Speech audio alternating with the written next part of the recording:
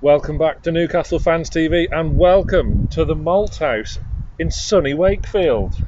Yay. We're equidistant between Staffordshire and NE29-ish. 16. Here we are. Shout out to the Malt House, as we say. We've had a lovely afternoon here. Unfortunately, our beloved Newcastle United haven't had a lovely afternoon at St James's Park. They finished their pre-season with back-to-back defeats. Today we've lost 1-0 to Championship Stoke City.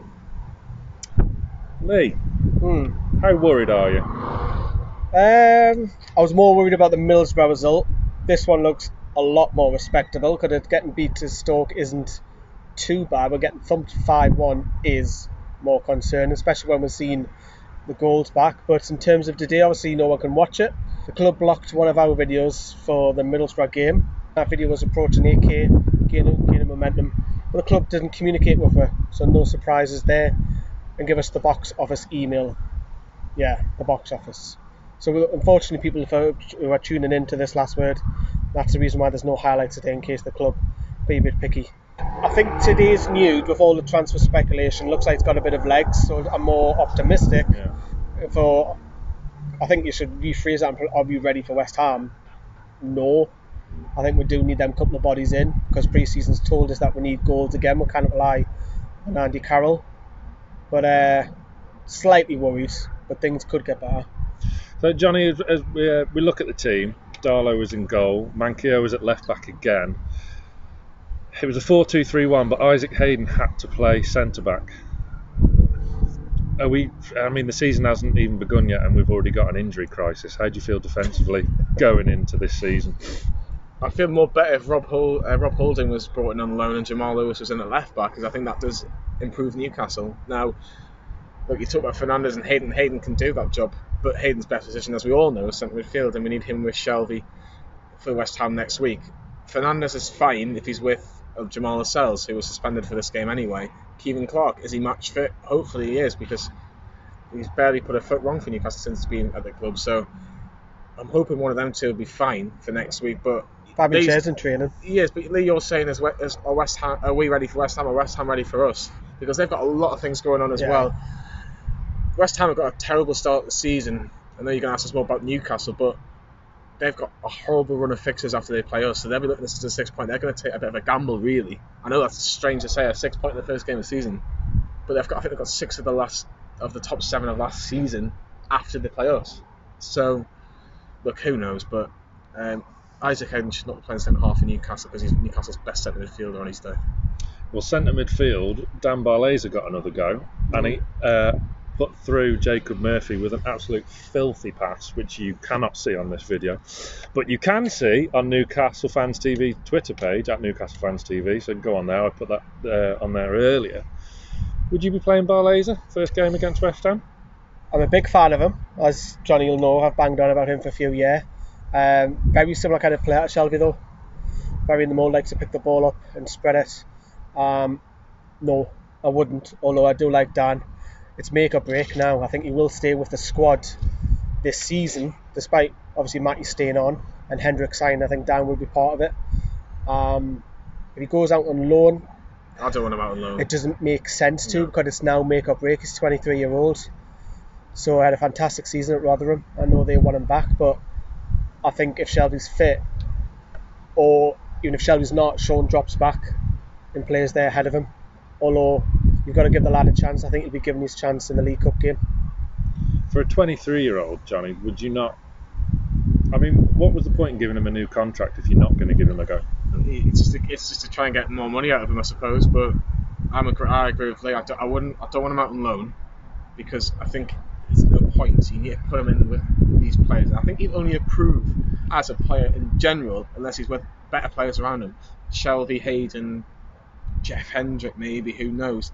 Those sort of players he needs to be around, because they've all got Premier League experience. Dan hasn't got that. Dan Barlaser needs Premier League experience around him to guide him in these games. But I take on what Lee says, but I would throw him in the League Cup game that we'll probably have in between the West Ham and the Brighton game. I think potentially we can get past round 2. I think round 3 is just a week later. Can we give him those 2 games just to see what he's like? Can we, if we get past round 2, can we go, right, Dan, you're going to be the pivotal part in the midfield. We're going to give the likes of Isaac Hayden, John Shelvey a break. You're going to make sure that we get through second round and third round if the draw is favourable. But I'm still a little bit worried because everything that's going on, and we could talk about all these transfers that potentially are happening, but they're not through the door yet. Jamal is not through the door yet. Callum Wilson, is he going to go to us or Villa? Who knows? At the minute, you'd like to think it's going to be us, but that's not being confirmed yet. Ryan Fraser's had talks as he's going to get through the door. I'm still worried for Newcastle unless those bodies come through the door, because it's going to be a relegation battle again. Speaking of Ryan Fraser, hitting arguably what will be Ryan Fraser's position, Jacob Murphy was there today with ASM and Miggy in the 10. Will that be the three that play at West Ham? The tough one, because they might bring... If Shelby doesn't fit, Sean might drop back, and that might open up the space for Murphy, because Almiron will play probably in the 10. But look, it was great for the last half an hour when he won the penalty and caused Crew massive problems, but it was Crew. I know you've got a thing for Crew, but the mighty Alex. But it's Crew, you know what I mean? He was blasting away, blistering pace, everything in the Championship last season, picked up 9 goals. Sheffield Wednesday want to keep him on. I think he'll be around the squad again, a bit like Barlaser. He's unproven in the Premier League. For me, I've mentioned this before, is that he's very much on Bambi. He's like Bambi when Bambi gets on the ice. But the only thing I would say about Jacob Murphy, Lee, is that we'll see him in a disciplined right wing back at times, or right wing performance. That Rafa wanted him was more defensive. Yes, he says you can do your little things going forward, but he had to. His first priority was to defend. If you can let him go, right, just attack as much as you physically can. I need you to do a little bit of defensive work to help us out, but showcase what you can do going forward. Surely he's got to be given a chance to do that in the top flight, and then we can really see what he's like. I still think he'll be around the squad. Obviously, he's played again against Stoke today. Of course, we can't see how he got on, because there's no obviously footage unless you go on the club's website later. At Newcastle Fans TV on Twitter as well. Yeah. There's a few clips on there. We've used the footage in the past, and we've always credited them with that. So just look, communicate with us. Just communicate. Work with us. We'd love you to communicate with and work with us. Just let us know. I think that's the biggest thing. If you communicate with all the fans, not just us. There's loads of channels out there. There's loads of fans out there. Just communicate with us. I'm not asking for the world. I think with Murphy, sorry to go back to that. Sorry. It's all right. That's fine. With Murphy, I think we've done a video which is out later on this week about squad depth. I think he's a better option than Atsu for me. I don't like Atsu. Yeah. Aarons is out the club. I think we need... This is his bit like Barley's have to make or break again, because after this is what he's got a year left. Yeah. But I do think if Fraser comes in, he'll be first off the bench, or first he'll be prioritised over Murphy. But when he's fit, definitely. Miggy Almiron and ASM played there behind the central striker, Johnny. They had chances today, couldn't convert. Do you think we look on them pair a bit too favourably? Do we need to see more from them this season? You could say that, but you could also say, where's the rest of the attacking options? What are they coming up with? Saint-Maximin and Almiron are our biggest threats, and Saint-Maximin was our best player post-lockdown. He really was. He was fantastic for Newcastle, and you look at that Bournemouth game in particular, Sheffield United game, he was instrumental in how Newcastle were going to play going forward. Almiron's a little bit different because sometimes he's hot, sometimes he's not, but he needs to play as a number 10. That's where you're going to get the best out of Miguel Almiron as a number 10. I don't think he suits being on the right, I don't think he suits being on the left. I think he's okay there for one game if we've got a massive injury crisis and you have to put maybe Sean Longstaff as number 10, which I think is his favourable position. I don't think he's better defensively. I think he's better much going forward, as you saw against Bournemouth. But yes, we probably do rely on them too much, and that's why we need reinforcements in. When you look at the two players that we're trying to bring in, hopefully that can happen. So what would you do for West Ham? Would you play Miggy out wide and Sean in the 10, or would you play Miggy in the 10 and start Jacob Murphy? I think your question is who's better in as number 10, Sean Longstaff and Miggy Almiron, and I think that's a good argument. Almiron. But you could say Sean Longstaff when he's played in that position in the under-23s, when he's played with other teams, and even as at Newcastle at times, he looks very good as a number 10. I would still go Almiron more. I think I trust him more in that number 10. I think he can give you more as a number 10. If you're going to play Almiron anyway, you have to play him as number 10, and if you have to sacrifice Sean Longstaff to put him on the bench, I think you would do that for the time being, because for me, Almiron will give you more long term. But if you can get on to maximum Almiron as number 10, you might have to start Jacob Murphy for the odd couple of games, or if you want to try and start Sean even from on the right hand side, it's not his favourable position, But if you think he could do just as good a job as Jacob Murphy, then maybe do that, sacrifice him for a couple of games. But Newcastle have options, but they're not the best options just yet. Hopefully, if we get more players through the door, we might have better options available. Don't be too quick to discount Sean Longstaff, because Miguel Almiron was quite quiet post-lockdown, by the odd game here and there. No, I'm just saying for Sean Longstaff, for me, he's better as number 10. He's much better as number 10.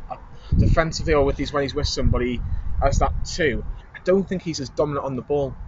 I don't think he's as dominant on the ball. He's not Bernardi. No, if you give him that chance to link up with the striker, i.e. a Callum Wilson, touch wood, I hope that they can get some sort of relationship going on just in case Almiron gets injured. The problem that's not really a problem is that we've got too many central midfielders now. Yeah. Because we've now got Barlaser that looks like it's hanging around the squad. We've signed Hendrick, so there will be Matty stayed. So there might be that option that Sean does play in the 10. Maybe Almiron comes off 70 minutes. Sean moves up to 10. Well, there's another central midfielder that comes in. Opinion. So Sean might be used a lot more in the 10. He was sensational against Bournemouth before he got injured, but it's got to be Almiron first. You could even play Hendrick on the right hand side of the 3 behind the central striker as well. You could. I don't think he wants to there. No. But you could do that for the odd game. He's just filling in for that. Yeah, for 1-0 up and we need to hang on to a game. That's optimistic. Yeah, we're never going to win 2-0, are we? No. 1-0 up and we're trying to scrape a win, you take Miggy off and put Hendrick there or whatever. But yeah, I'd say that. Yeah. So up front today was Andy Carroll, who's found a bit of form league in this pre-season. A sublime goal against the mighty Crew Alexandra. And then, who else did he score against? Barnsley, didn't he? He did, yeah, 2 great finishes, low corner. He had a chance today as well, which he just pulled wide as well. Would he be starting for you next Saturday at West Ham? If we don't sign Wilson, I think he will. Because I don't think Joe Linton will be fit enough. He's only played... Well, how much minutes did he get? I think he got about 25, 30 minutes max. I don't even think it was that much. Yeah, so that's all he's got all pre-season to date. So another week, perhaps. But for me, I think you've got to go with Carroll if Wilson isn't signed. Wilson wasn't involved, never was Richie today. Yeah. Obviously, there was huge speculation that that's going to happen, which was interesting because Richie only got 20 minutes the other day. I think right now, as we record this Saturday night, it's Carroll first until things change. Johnny, are you sad to be losing Matt Ritchie potentially in order for us to bring in a striker like Callum Wilson? It shouldn't happen, but it looks like it's going to happen. Look, if it does happen, if I'm asking the question, I'll ask it to you as well.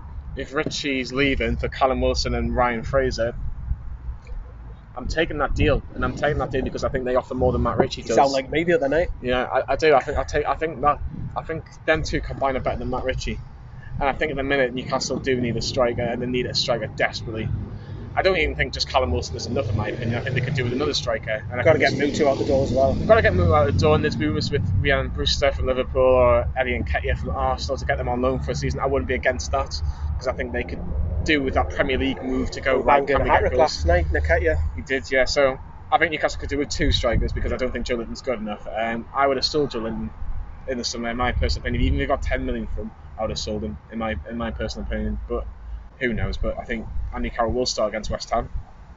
I think that Callum Wilson, if he was to come to Newcastle, would be a fantastic move. But I'll not forget what Matt Ritchie's brought to Newcastle. He came and he was the best player in that season when we came up from the Championship, and he's been steady as anything. And I wish every other player had the effort that Matt Ritchie had, because if we had a player ratings every week on just effort, Matt Ritchie would be a 9 or a 10 out of 10 every week, and he's a bit of a leader as well, so we might lose that as well. But I do think it's worth losing that for Wilson and Fraser, unfortunately, and I think he's been a victim of that, because if it was any other club but Bournemouth, because he used to play for them, I don't think he would be going. I think he'd be a different player.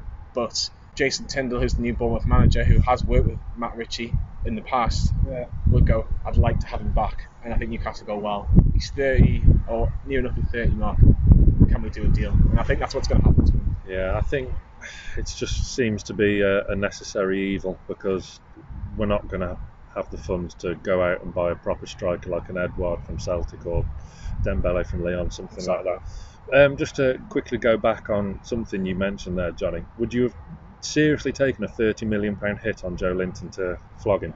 Do you think we'll get any more than 10 million from him? Not in this current market. I'd take the hit. It was a mistake. It was a gamble that did not pay off. Okay, put him out on loan. Can he do well on loan in a German club or a French club or a Spanish club and get a bit of confidence, a bit of goals? And then potentially, if he's scored enough goals, take him back in Newcastle, see what he's like, and if he's any better, brilliant. If he's not, see if a club will take the hit or take the hit of what we paid for him. He's not good enough.